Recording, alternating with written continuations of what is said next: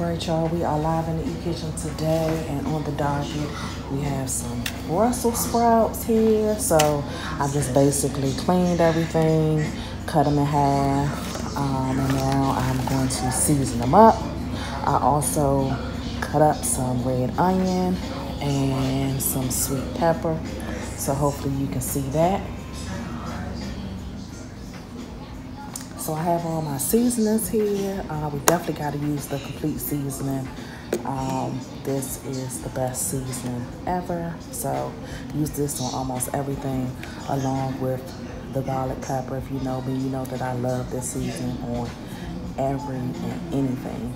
I think I'm going to put the black garlic back because I don't think we really need to use this. And then we have our olive oil, of course, that we'll drizzle on, along with a little bit of this honey balsamic vinaigrette. And then, of course, we have some bacon back here. I probably would suggest that you use freshly cooked bacon, but I don't have any. So this is what we're using today. So let's get into it, y'all.